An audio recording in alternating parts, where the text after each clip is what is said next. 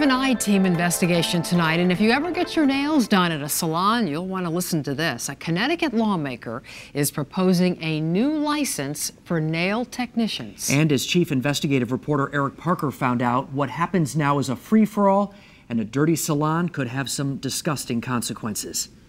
When she was presented with the idea, State Rep Jillian Gilchrist thought regulating nail technicians in Connecticut made sense. But Connecticut is currently the only state that doesn't regulate nail salons. But she was floored by what happened next. Calls, emails, Facebook posts from folks who, once they've seen the bill, they are so pleased because they've had an infection in their foot for 2 years. And infections are just one of the issues nail tech licensing hopes to avoid. The industry is also a frequent target of human traffickers. Currently in the state of Connecticut, someone just has to go to their local town hall and say they want to open a business, and they can open a nail salon. So we want to ensure that the business owner themselves is trained, and then we want to ensure that nail technicians have training. I think it's an excellent idea. It really would be a benefit for the technicians themselves and certainly for the customers. But Gilchrist's proposal is just that, an idea. To find out what's happening now, the I-Team sat down with Barbara Gelati, the lead inspector of the Central Connecticut Health District. In their member towns, nail salons do need a license to operate. We do an annual inspection.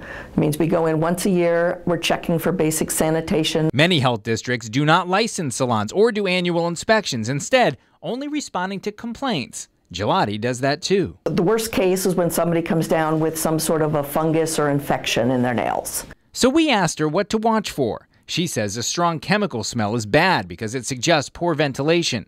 You also want to see a clean work area, a technician who washes their hands in front of each customer, single-use tools, and good cleaning.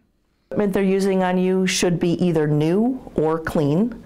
If they're taking sanding blocks or emery boards out of a drawer that have white nail dust on them, that's a problem. It's a red flag. Another red flag in the Central Connecticut district towns of Rocky Hill, Wethersfield, Newington, and Berlin is a UV sterilizer. They're ineffective if used improperly, so they're not allowed here. Usually they're long enough to see people come and go, and you see what they're doing for cleaning between customers. So you can be your own inspector? Yes, you can. There really are many differences from place to place. In Manchester, they don't license salons yet, but they're starting a program this spring. Middletown does have a license, but says complaints in their district are rare. If you have a regular nail spot, your best bet is to call your local health district to see if the record comes back clean. With the I-Team, Eric Parker, Channel 3 Eyewitness News.